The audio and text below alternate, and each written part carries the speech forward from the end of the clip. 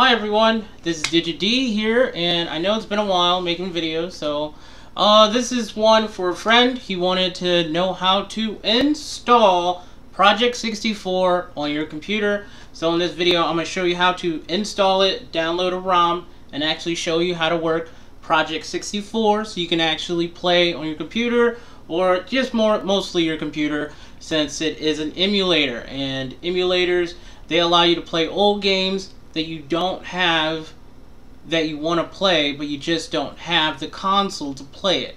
So this allows you to play the games that you want to play from the past, if you know about emulators or if you're not. But this is it. This is how you get to install Project64 on your computer. So from here we just go to here, go to a web browser already.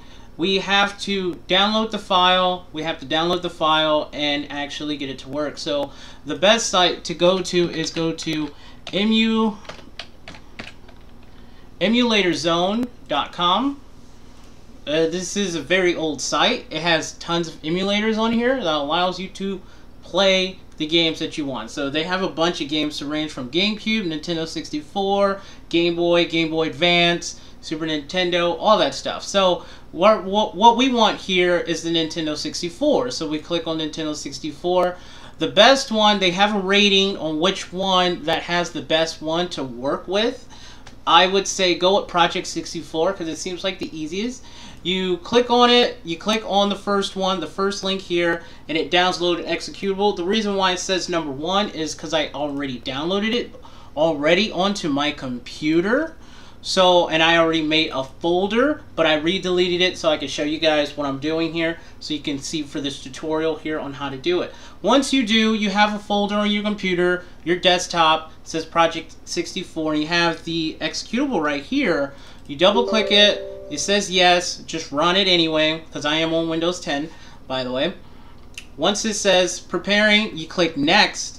It says modify, repair, or remove. I'm going to remove it because I I deleted it. So I'm going to just uninstall it real quick and then I can show you guys what it means. So you click here, click yes again. Sorry about the remove part, but let's get to the installing part of it. So you click here, click next. Then you see what folder it says project. It goes to your programs file. You can move it to the desktop. I just moved it straight to the desktop. I click my C drive, click users, my name, and then I go to desktop. What's on the desktop, and because I got a folder just for it, so you can be easier to find, easier to locate everything you need, your ROMs and everything else. You click there, you click OK, you click next, and you click install. It's going to install this stuff all for you, and then you can just click the launch button to launch it. But the thing is, we don't have a ROM. Okay, let's just say I don't have the Smash 64 ROM. Let's say you want to get a ROM. So now you want to get a ROM. So we go to another site. It's called emuparadise.com. This is another great site that allows you to download old ROM games for a lot of different consoles, different systems that are out there, and it allows you to actually use the certain files you want. So you click, go to here, it says at the very top, click ROMs, ISOs, and games. And then it has all the consoles. You click on Nintendo 64. You can see I already clicked on it. And then after that, you click download N64 ROMs. You can choose any, they have all from A through Z. But they have mostly the ones that are mostly downloaded are right here. So like Mario Kart 64. I'll do one for you. Click Mario 64. You scroll down until you find the download button here. It usually says there's a verify button first, but since I already verified it, because you have to type in a little recaptcha sign words in it, you just put that in, super easy. You click the link.